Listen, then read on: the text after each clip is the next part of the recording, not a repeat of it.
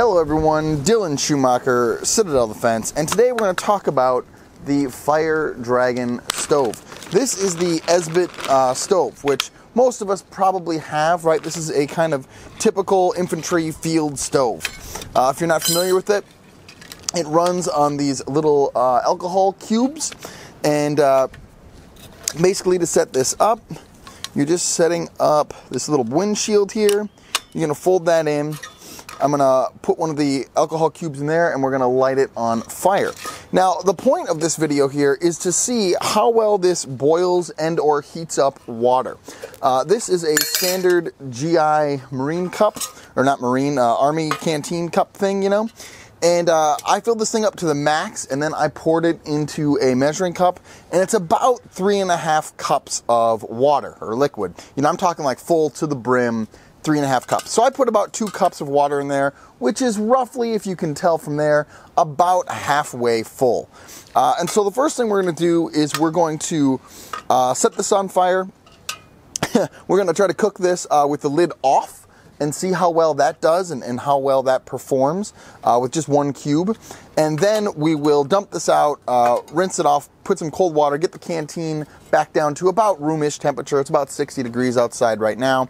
And then we will put the lid on and see how that does and see how well that heats up water.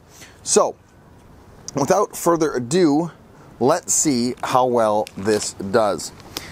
This is good because this will give you a good general idea when it comes to what you can cook in here. You know, if you want to boil water and make a soup or something like that, is that doable? Is that actually a feasible project to accomplish?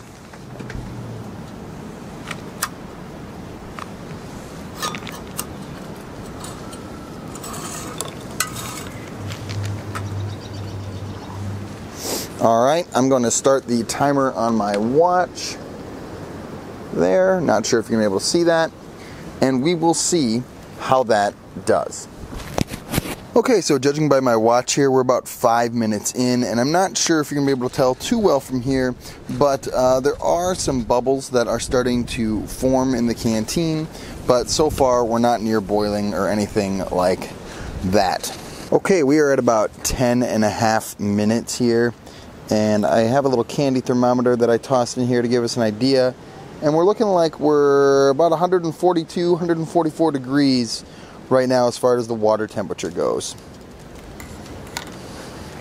And we are nearing the end of our fuel cell. I'm not thinking this is going to get much hotter, but we will wait. So we're about, what is that, 80, 60, 70 degrees, give or take, short of boiling. We're at about 13 minutes, and I expect this tab to expire pretty shortly here. We're somewhere between 156, 158 degrees is kind of where the thermometer is coming in here. And at this point, the tab is just expired. It's on its last flame.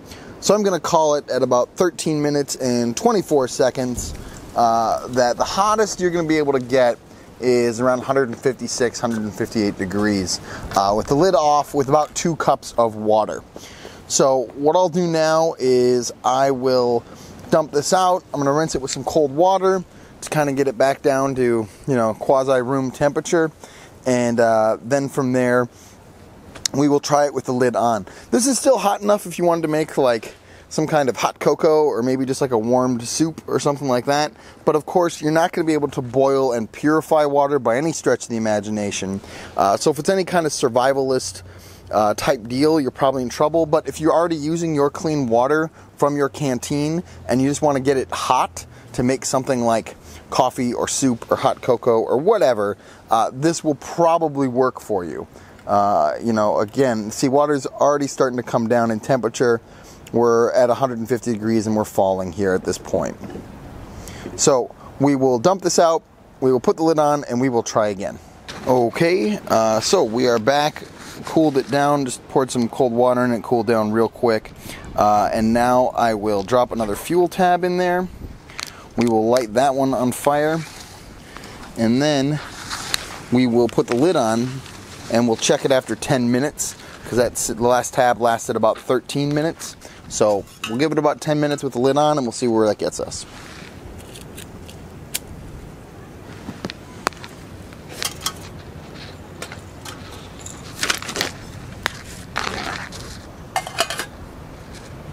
Okay, we are at about 10 minutes and 25 seconds, so I'm going to take the lid off and try to check the temperature and see how we're doing as compared to the other measurement. So with the lid on, we're not doing that much better, if better at all. We're currently coming in at about 150 degrees, and I've left that for 10 minutes with the lid on. Now maybe I cooled the canteen down too much, maybe the water itself was colder when I started, but I'm surprised. So do with that what you want. That's where we're at. But end of the day, you're still getting about the same kind of numbers that we had before. And that alcohol fuel tab is about out. We're at about 12 minutes here. So I think our temperature is dropping and probably will continue to drop because we've lost flame at this point. So I hope that was helpful for understanding kind of the Esbit stove and its use and application. You're not really going to be able to boil water with this. If you want to do that, you're going to have to use something like a jet boil stove. You will, however, be able to heat water up to make some kind of hot drink or potentially soup or something like that. So, hope that was helpful. Do brave deeds and endure.